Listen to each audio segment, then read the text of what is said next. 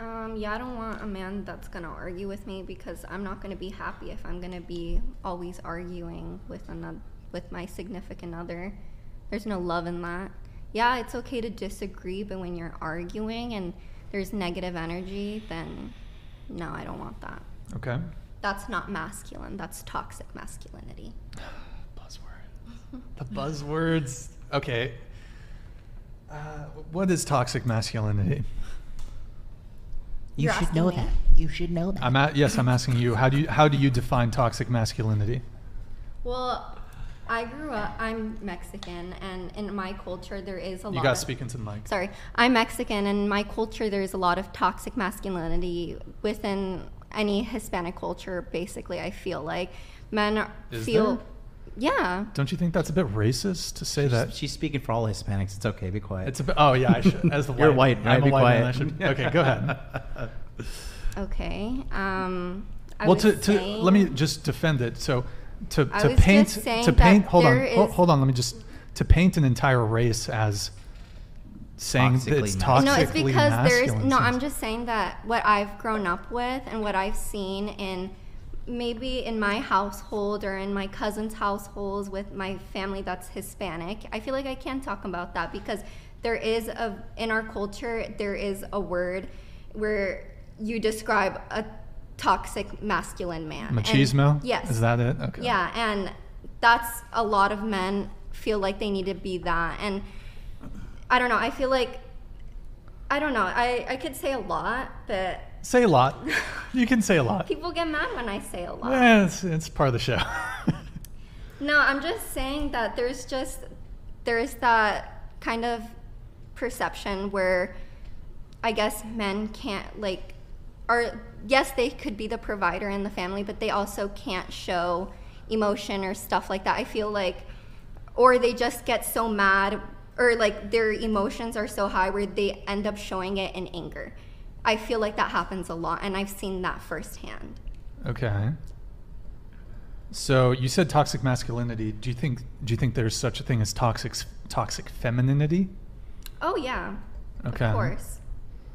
Why is it then you almost never hear about toxic femininity, but you hear toxic masculinity used all the time? All the time. Maybe because it's a bigger issue. Is it? And I think it is. So, well, my main qualm with this toxic masculinity thing is why do we have to needlessly gender toxicity?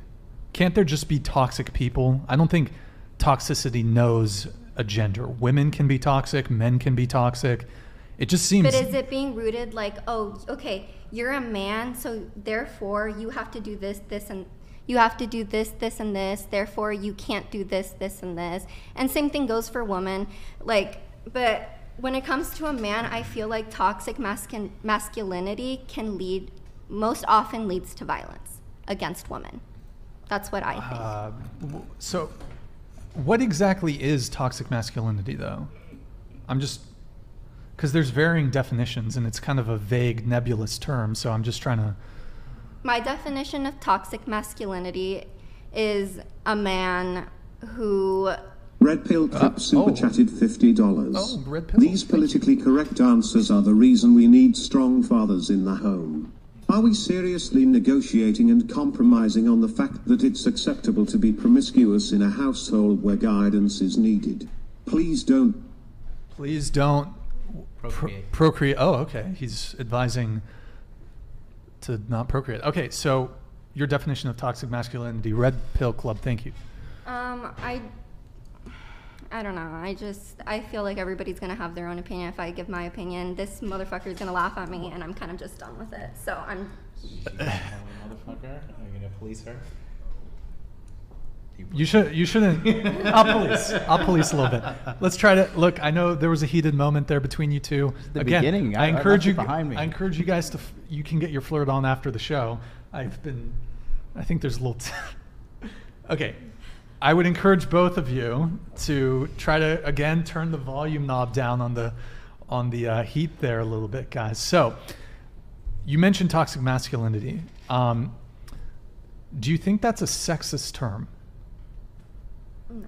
No. I don't really think so. Would you I say? think sexism causes toxic masculinity. Okay. I don't know how far down the rabbit hole I want to go on toxic masculinity. I could. Do you think there's toxic whiteness? I don't know. Oh, okay, she doesn't want to talk about it. Dude, don't ask me these questions. All right. Okay. So look, my thing is that I don't think we need to pathologize maleness or masculinity.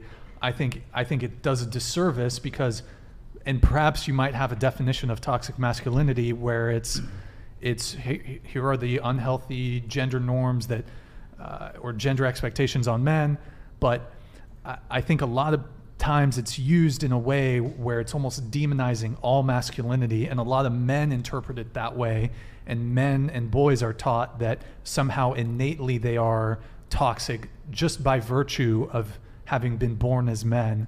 And I don't think it's a particularly productive or helpful term. I think it's really divisive.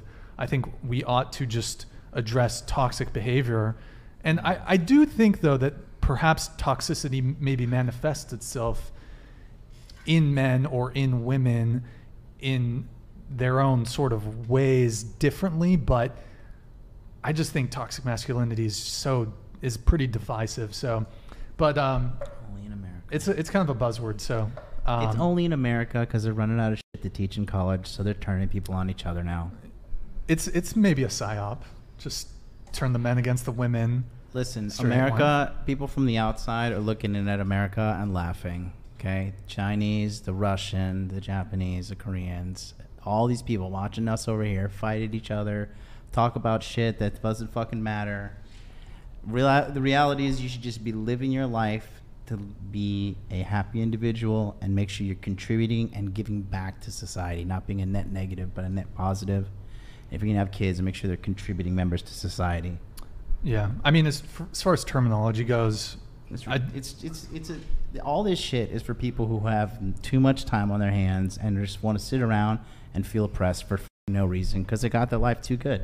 Their bills are paid. They don't have to worry about lack. Alvin Sam super chatted $49.99. Bangs, if you're going to use words like oppression and toxic masculinity, you better hold your feet to the fire and be ready to back it up with hard facts. It is disrespectful to insinuate men enforce involuntary servitude to this day. Yeah. Do you have a response to Alvin? No.